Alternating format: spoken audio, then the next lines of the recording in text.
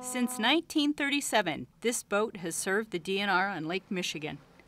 The research vessel Barney Devine has been a hard worker, but times are changing and it's showing its age. There are new technologies that just can't be accommodated on this older vessel. So the DNR contracted with the very same company in Manitowoc that built the Barney Devine to make them a brand new boat. I think part of it might be a little nostalgic because they are currently on a 1937 Burger. It's a great opportunity to give them a new model of a Burger to go out and fish on, one that's up to date with current fishing gear. I met Brandon early in spring for an initial sit-down meeting, and then once I knew I was going to be involved in the boat manager on this project, I thought it would be a good idea to actually go out fishing with the DNR to see how they currently use the vessel they have. Today, one topic we discussed was some deck inserts.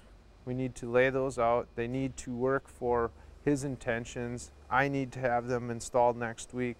So it's a close relationship, constantly looking ahead, pre-planning, and working together to deliver the product that they're looking for. Yeah, it's hard to even explain how you feel, but to have worked on it for the last couple of years and get all the little details planned out and to actually see it come in the formation and see the fruits of your labor become a research vessel, it's very exciting.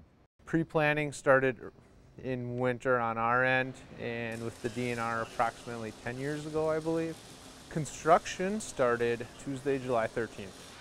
Yeah, today was a big milestone to see both modules rolled off the platen table and to be upright in the same shape that they're going to be in when we're using the vessel. And it gives you a lot more depth and feel to how big this boat's going to be, what we're going to be able to do with it. So stay tuned and watch this space as the story unfolds and the boat comes together.